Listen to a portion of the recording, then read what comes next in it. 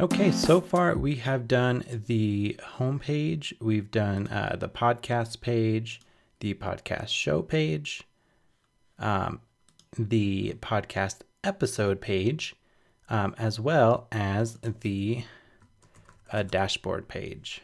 So the last page we are going to do before we jump in and start creating our Rails application is the sign in page. So let's jump back into Sublime. I'm going to close out of these. Let's create a new file. Save this as sign-in.html. So I'm just going to open up like the podcast page and copy from the banner closing div to the top. Let's paste that in. Then let's close the body and the HTML. All right, so if we go to sign in, we have the stuff we copied over from the podcast page.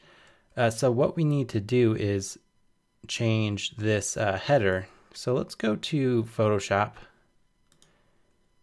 and let's go to the podcast page. So what I want to do is let's hide the text, and then I'm going to go through and pick out a photo to use in place of this banner for the sign in page. So let's go to the photos. After looking at these, I kind of like the one with the woman walking away. So I'm going to use that for now. Let me move that over, and then let's unlock these layers. And then I'm going to select this photo, and then I'm going to drag this new photo on top.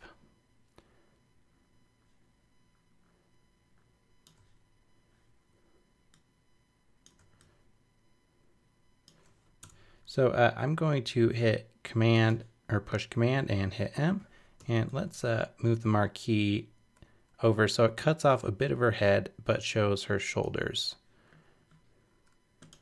Do something like that. Then Command T, we can bring it up in line with the other one. Let's see what the text looks like with it over top. We could say something maybe like, "Welcome back. You look beautiful today." It's only a little creepy. Then let's darken the image up a bit so the text pops a bit more, because this image is a bit lighter than the other one. So maybe go to 40, let's try 50%. Cool. Then let's highlight this image, grab the marquee, command click on the mask, and then hit C to crop it. And then I'm going to hide the text and do a save as. Let's change the width to 1500 pixels. And then let's drop the quality down maybe to 80. We could probably go a bit more, try 70. That looks pretty good. And we got it down to 57.98 kilobytes. So let's save that. I'm going to call this the sign in banner. So save that to your images directory. So now let's replace this image for the sign in page. So what we're going to do is go back to Sublime, open up the application.scss file.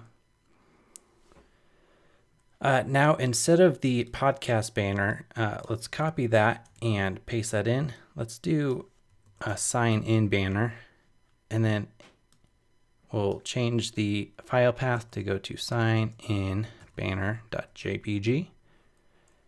And then what we're going to do is in sign in.html, we'll change the podcast banner class to sign in banner. So if we go back and refresh, now we have that new image. Perfect. So at the same time, let's do one for the podcast sign up page. So let's go back to our photography. Let me bring that back up. There was one other picture that I really liked. It was this one with this guy just chilling on the ledge. I think this would be perfect because we could crop it with him sitting. And cropping wise, this would be the perfect height. So what I'm going to do is go back to Photoshop and select that bottom layer, drop this one on top. Let's scale it up. We'll cut off his head just a little bit. All right, let's do a save as. Actually, let's bring up the text and say, what could we say?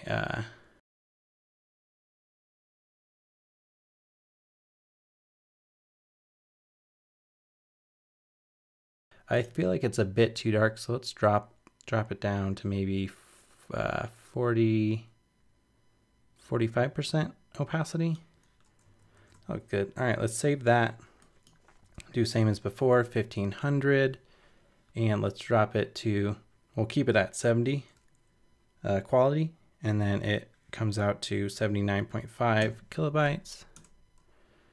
And then we'll do this as sign up banner.jpg.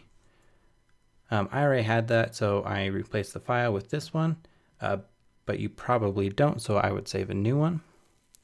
And then I'm going to hit Command Option Z multiple times to undo everything I did, so we don't mess up our podcast show page. All right, so now let's go to Sublime, create a new file, save as sign-up.html. And let's paste it in and change this to sign up banner. Now, if we go back to Chrome, refresh, create a podcast.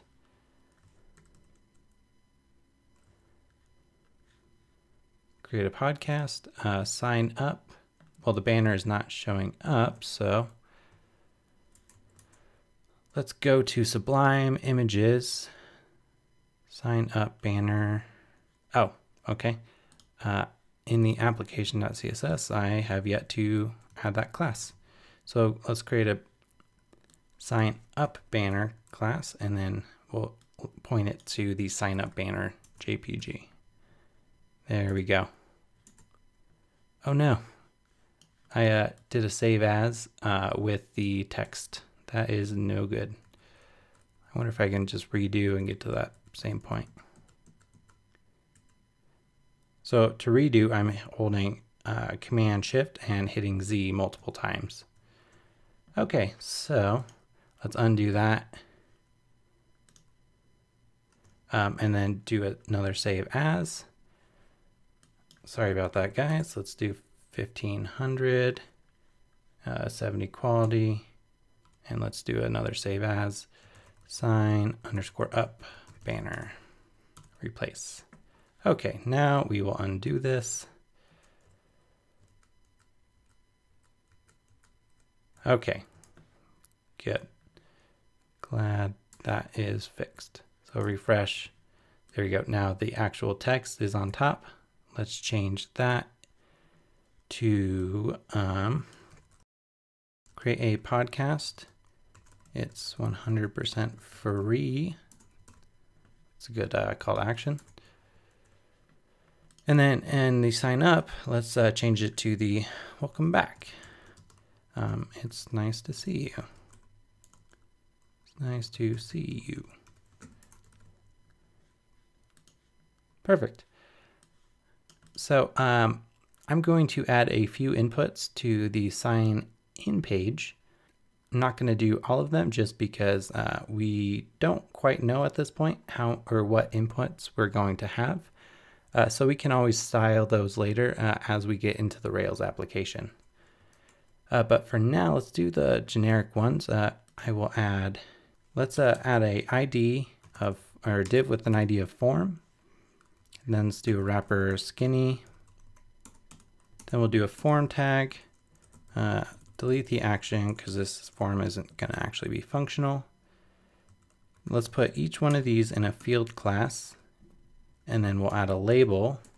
First one I'll do label, delete the for, it's not really necessary in the static design. I'll do email, then let's add a break tag after that. Then I'm just going to add an input type equals email.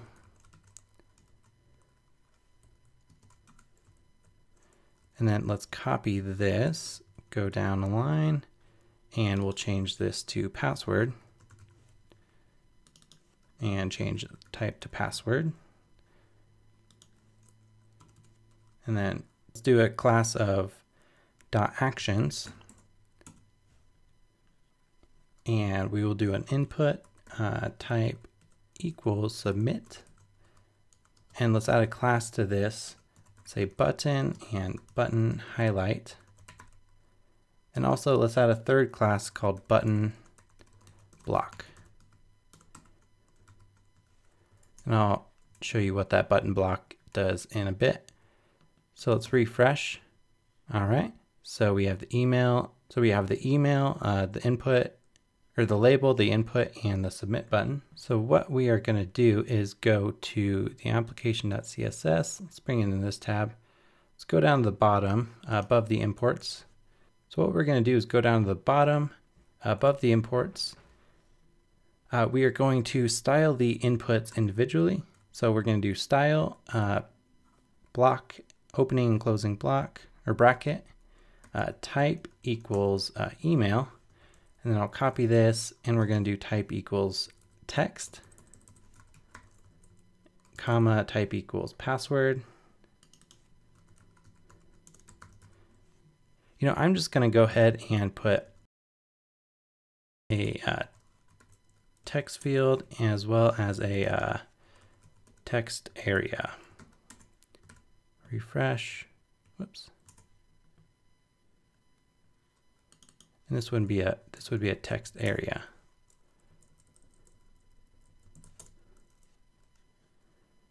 And let's change this to text area and this to text.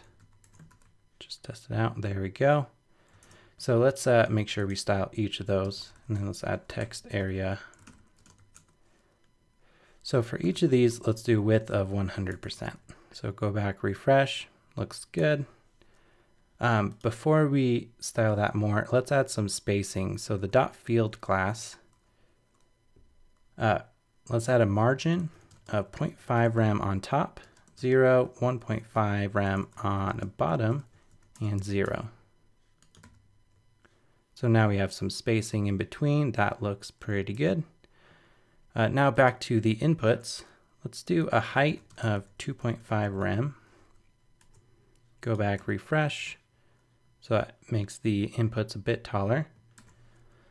Let's do a padding of 0.5 rem and 1 rem. Before we save that, let me show you, if you don't have padding, it goes right up against the edge of the input. So if I save that, go back and refresh, you can now see, actually that added padding to the height. So let's try 0.25 rem. There we go. Let's make the background the light gray color. So let me see if I could find, I'm going to define a light gray variable. So let's just say light is hex EDEFF5. So let's make the background light. Let's have a border, 1 pixel solid, and then let's darken the light color. Just slightly, let's do 5%. That looks great. Let's add a border radius of 0.35 to each corner. And then if you notice how the input and label are butting up right against each other, let's fix that by adding a margin top of 0.5 rem. Go back, refresh. Perfect. So next, let's take care of the text area. And let's style it by doing text area. Let's do a min height of 8 rem. Text area, there should be more text, obviously. So let's add a margin top 0.5 rem like the others. So that style is not taking effect. I bet something is overriding it. So what I'm going to do is important. There we go. So if you add exclamation important to a CSS rule, that means this will get run no matter what. These should be used very sparingly. So use caution with that, obviously. Then next, let's style the form, and let's just do a padding of 3 rem 0 and 6 or 5 rem 0 to make sure the button's not up against the bottom. That's looking good.